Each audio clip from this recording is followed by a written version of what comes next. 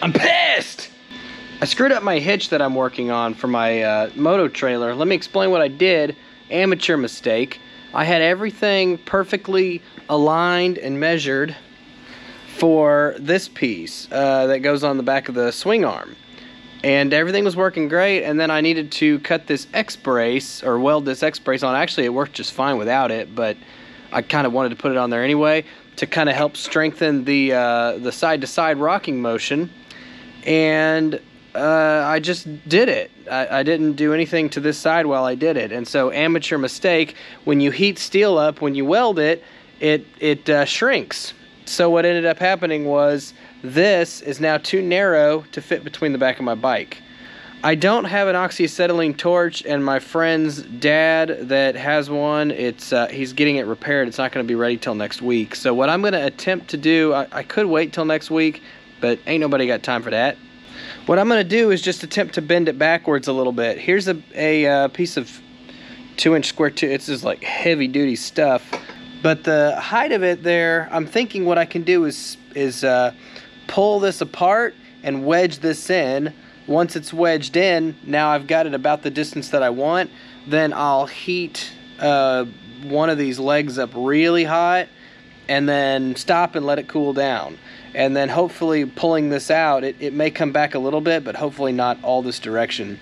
That's my theory, at least. I'm going to try that. If it doesn't work, I may just wait until I can get a actual torch and torch it to do this that way. But the other problem with using a torch is these bearings. Last time I built one of these, I didn't realize how close this has to be because these tolerances.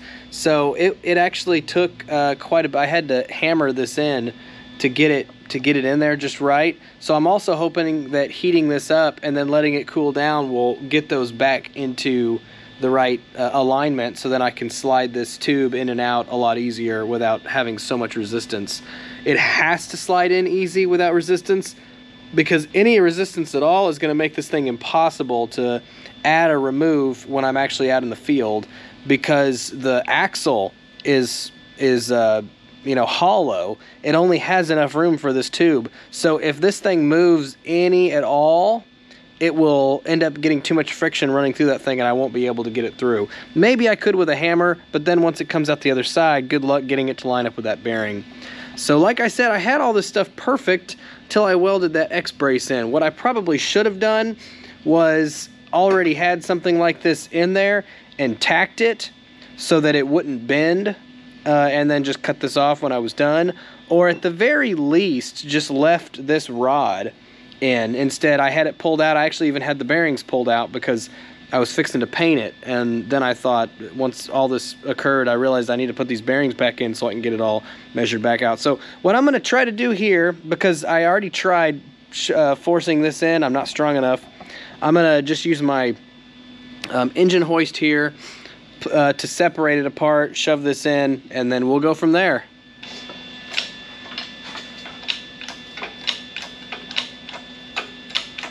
It's already starting to split. There we go. That's all I need right there.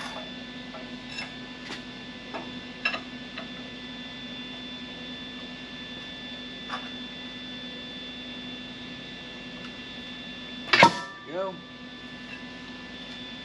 Okay, so that still slides a little bit easier than it was last time. But again, once I heat up one of these legs and let it cool down, hopefully that gets even easier. So there's my contraption I built in order to get I got a thing of MAP gas and another propane torch, both hitting these steel pipes, and I built this little cage, I guess, to try to contain as much heat as I can. And then I've got this thing elevated on just scrap pieces of metal so that I don't have to sit here and hold this thing forever. But the pipe on the left is already glowing pretty bright. The one on the right, I guess I kind of need, it'd be nice if I could move this here. Maybe I'll do that and get some more heat on this other one. Nice and hot. Then I'll give it plenty of time to cool down.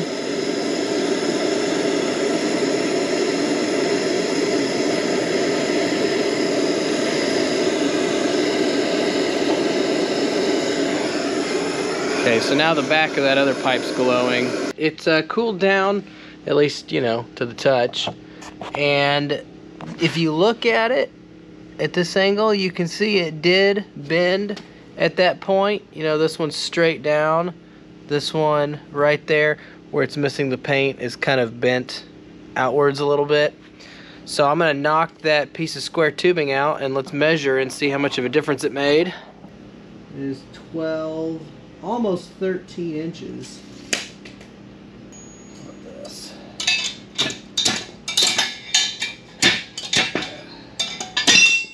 There we go. And we are at about 12.5 inches.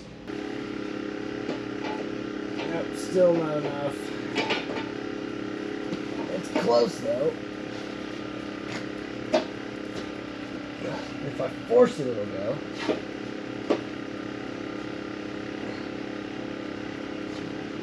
There we go. I could actually probably, I don't know, I may be able to work it like that.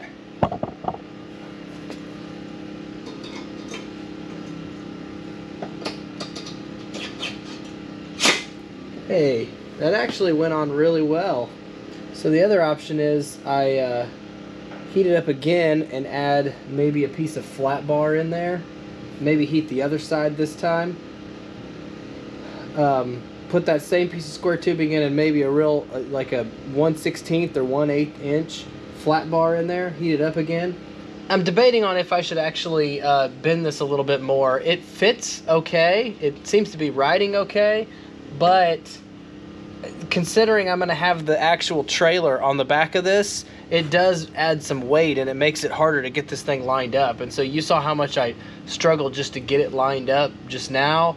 Yeah, I think I do want to bend it out a little bit more. So let me get this put back in and we'll... I'm glad that the rod's sliding easy though. I was a little nervous about that. This hitch, I've got quite a bit of time. This is version number 2 of the hitch, and I've spent a pretty decent amount of time on this version 2, so I really hope I didn't screw it up by trying to reinforce it.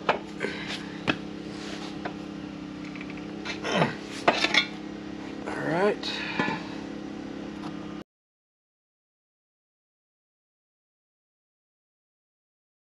As you can see, I did this side.